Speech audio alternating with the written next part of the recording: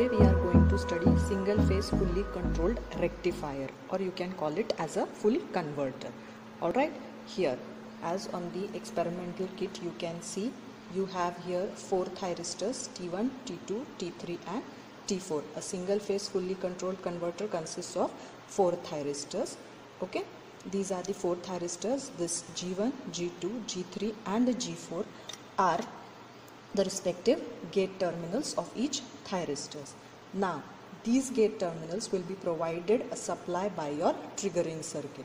Here you can see this G1 shall be connected to G1 with a wire. I will show you how we are going to connect it. Here this is your G1 connected to G1. Next is your G2 which will be connected to G2 of thyristor T2.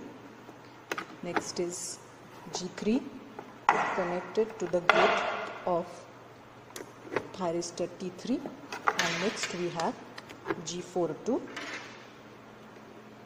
G4 connection. Alright, we have made this connection and we are going to study the single phase fully controlled rectifier using R load, and we are going to use again a lamp as your resistive load. Here we are going to use a DMM to measure the voltage. The setting of the DMM has to be done to DC volt. This is your DC volt. Why? Because this converter converts your AC input to a DC output, and this waveform we shall observe on our CRO. Presently no waveform can be seen. Now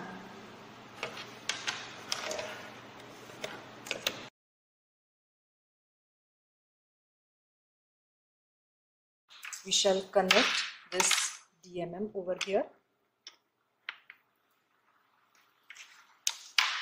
First we shall use 2 probes.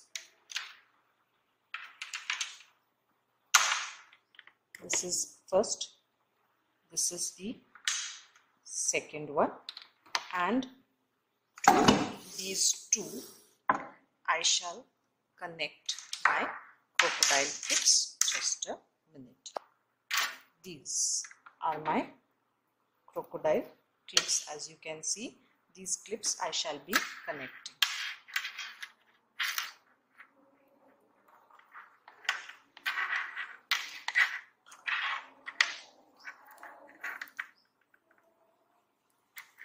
Alright, now keep them away from each other. Yeah, right. And now I shall connect my DMM. Here, one terminal here and the other terminal is set over here. Alright, this is my experimental setup, and now by wearing this firing angle I can check out my waveform. This is the waveform of a single phase fully controlled converter with R load. That is your resistive load, and we have used lamp as our resistive load. Alright, here check out the settings. You are going to get a DC output. I have set it to DC. Here I have used channel 1. I have connected my CRO probe to channel 1, so I have done a setting to channel 1 over here. Alright, you can check it out. Okay, now what we are going to do, by using this knob we are varying the firing angle, and accordingly we are going to see our waveforms, and through the DMM we are going to measure our DC output voltage. Alright, now my experiment is single phase fully controlled rectifier. Okay, now as you can see it has 4 thyristors as I've already shown through the kit. 1, 2, 3, so 3 and 4, and connected to AC input giving me the DC output. So this is my input.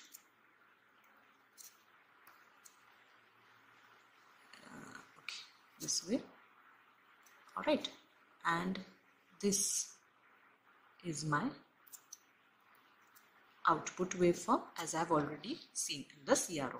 Start point, end point, 360 degree. One sinusoidal wave is of 360 degree. Start point, end point coincides with this wave, so it will be again 360 degree.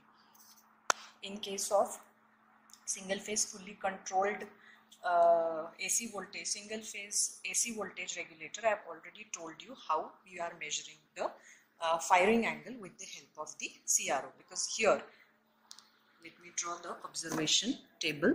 This is my observation table. It consists of serial number, voltage and firing angle. We represent firing angle by alpha. Okay, this is my firing angle. Now first one, the voltage. Check out here, it is 15 volt DC, 15. Now here I want how much is my firing angle. Okay, using these buttons on the CRO, you can adjust the position, etc. Now see here, I'll tell you. Check this out. Okay, you can see here a delay around, a delay, and then again it is following a sinusoidal wave. All right, wait, this is a delay, then a sinusoidal, then again delay, and then again it is following the sine wave. All right, so this is my waveform exactly which I have shown, and this will be delay around, a delay, and this round over here. So this is how much my waveform is. Now let me check out the number of boxes. 1, 2, 3, 4, 5, 6. 6 point, how much? 2. Why 2? I have already explained. Still I will tell you.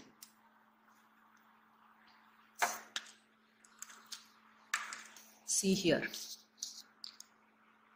this is one unit with 5 lines, and this complete unit is of 1, so each line will be of 0.2. Therefore this becomes 6.2 units equal to 360 degree.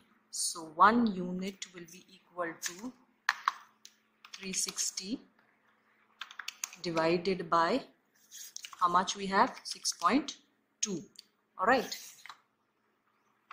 that is 58.06, and 1 unit consists of nothing but 5 lines. This 1 unit consists of 5 lines.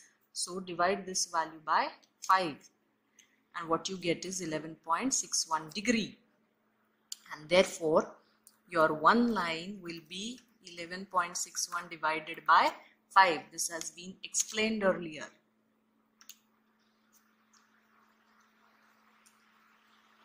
Sorry, this 5 lines, just a minute. So here my 5 lines are equal to how much? 360 divided by 6.2. 360 divided by 6.2. That comes out to be 58.06 degree. And so one line will be 58.06 divided by 5, that is 11.61 degree. So one line will be equal to 11.61 degree. This I know now. Now to measure the firing angle, I have to just what I have to do. Yeah, sometimes see here, I'm getting a bit distorted waveform. Now what has happened? Nothing has happened.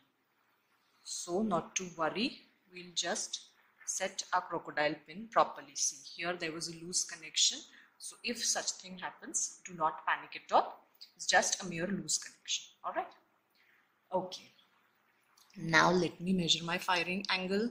It is 5, 6, 7, 8. Just measure the number of lines. 1, 2, 3, 4, 5, 6. So I'm getting 5, 6, 7, 8. Right. So 8 lines. I know one line, value of one line, 11.61. So 11.61 multiplied by 8 lines means how much? I get 92.88 degree. Second reading, just vary this check this out. Now once you know the one line, then you don't have to measure. It will always be of 11.61. Okay. Now see here the number of lines. How much it is? It is 5 lines near about. Okay. It's a bit fluctuating, but then you can see it that it is around about 5 lines. Okay. So I will multiply it, that is your 11.61 multiplied by 5, that is 58.05 degree is my answer, and I get 26 as my voltage value. Now check out over here again your voltage and firing angle. Your voltage increases, firing angle reduces. They are inversely proportional. It means we are going right. Alright.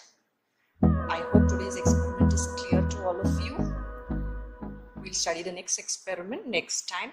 Thank you and goodbye.